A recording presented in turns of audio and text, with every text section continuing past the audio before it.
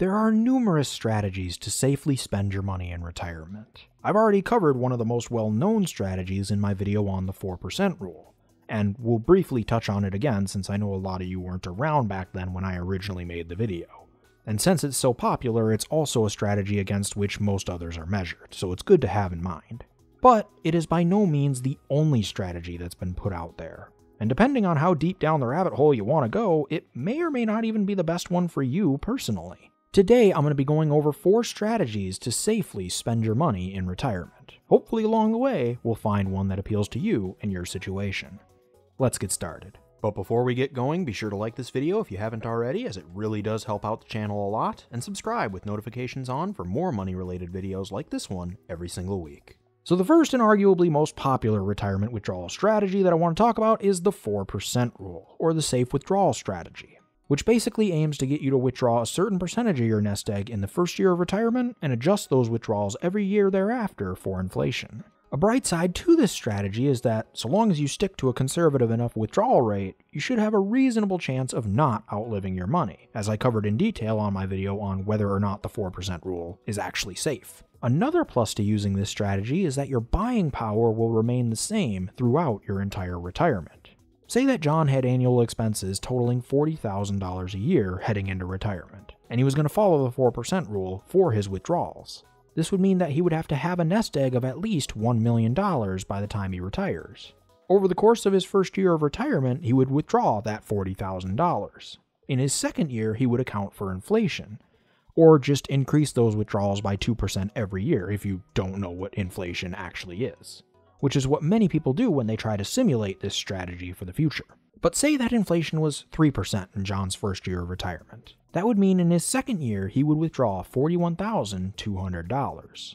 This keeps his effective buying power the same as it was in his first year. This can go the other way, of course, if inflation is actually negative over the course of a year, which doesn't happen often, I'll admit, but it does happen once in a while. So let's say if inflation was actually down 2% in John's second year of retirement. If he was still adjusting for inflation, that would mean that he would lower his withdrawal in his third year of retirement from $41,200 to about $40,400. In terms of how this strategy is graded using the 4 factors of retirement, which, if you don't know, are income, risk, stability, and buying power, I've got a whole video on them in the description if you want to learn more. In my personal opinion, the 4% rule is below average in income. Dynamic strategies that focus on this factor as their primary selling point are far better in this regard than the 4% rule. It's roughly average to maybe slightly below average in risk, though using the 3% rule can improve this score, and it's strong in both stability and buying power, thanks to its constant adjustments for inflation and its lack of freezes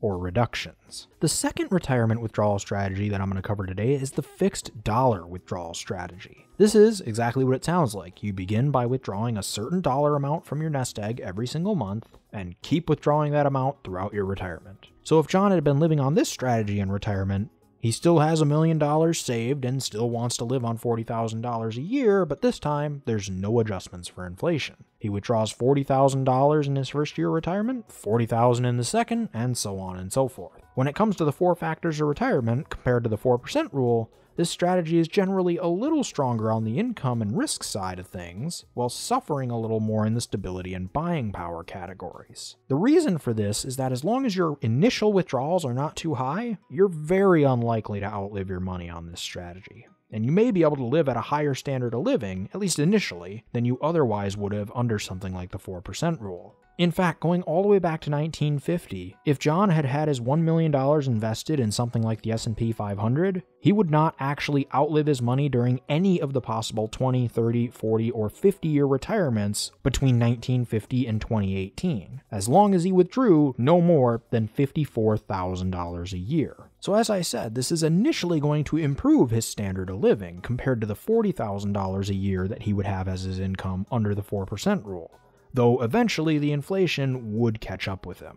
So in terms of the 4 factors, the fixed dollar strategy is again above average in income and risk, but below average in stability and buying power.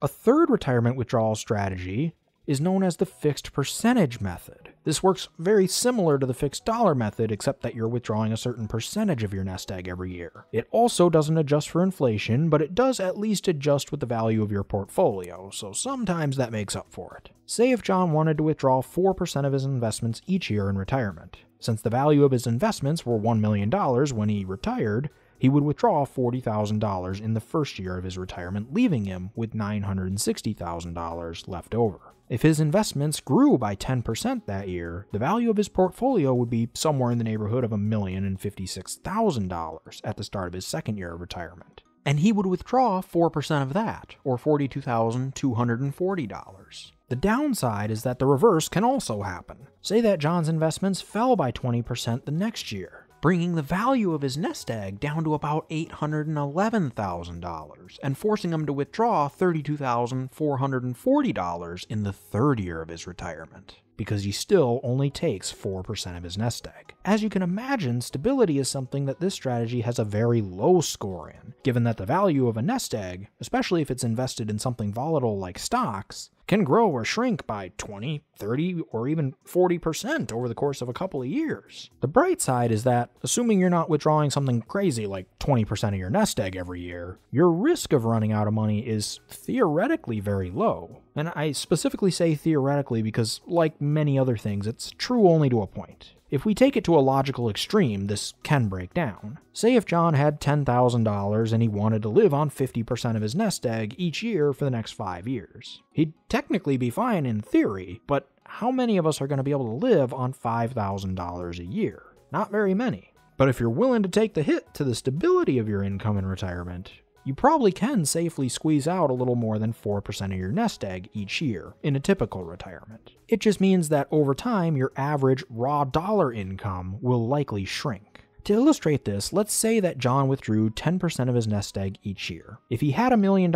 in his nest egg to start, he would start out with a 6-figure income.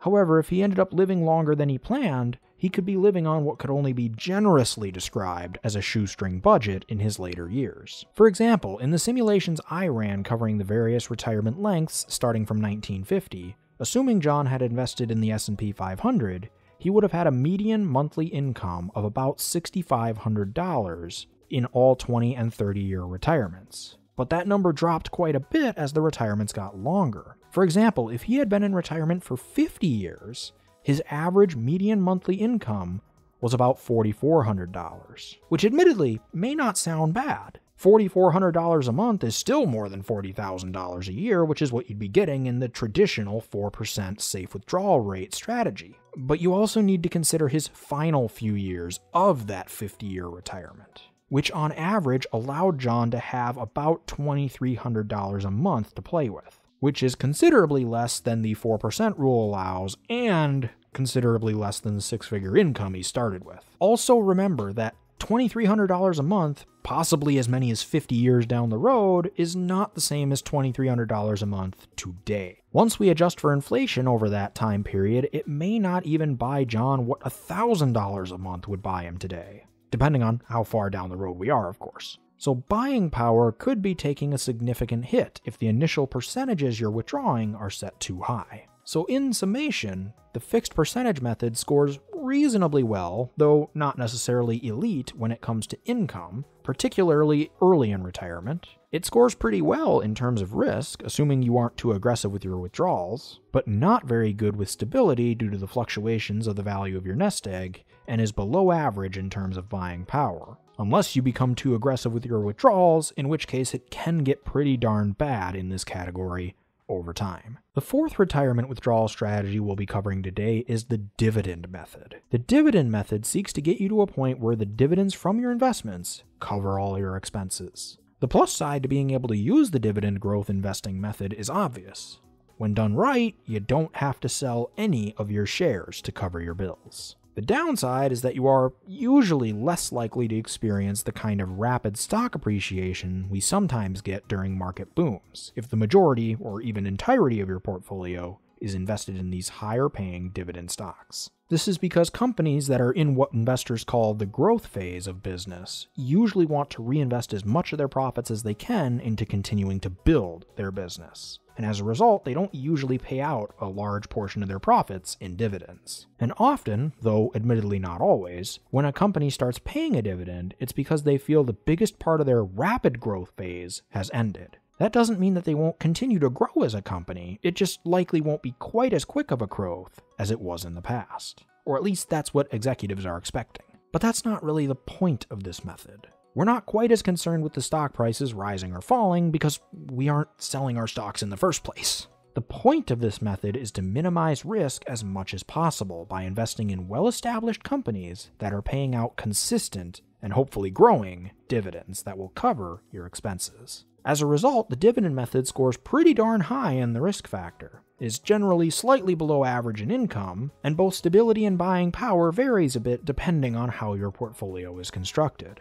In normal circumstances, I'd say stability is decent, though not excellent. Dividends do tend to grow over time, but there is going to be instances where they get cut down, particularly during market crashes. However, since they tend to grow more than they shrink, I'd usually consider it a net positive. But again, this does depend to a certain degree on which investments you choose. And again, under normal circumstances, I'd say that buying power is good, since dividend growth investments usually do keep up with inflation, or at the very least, very close to it. But again, it depends on what investments you choose. So those are 4 strategies to safely spend your retirement nest egg. But they're by no means the only ones out there, and depending on your situation, they may not even be the ideal ones for you to use. Next week, I'll be going over 4 more retirement withdrawal strategies that are a bit more dynamic in nature, and they may appeal to some of you better if none of the strategies today exactly jumped out at you. But that's next week. In the meantime, if you want to learn more about achieving financial independence, you can check out my videos on the 4 factors of retirement and the 10 levels of financial independence with the links on the screen. And as always, thanks for watching.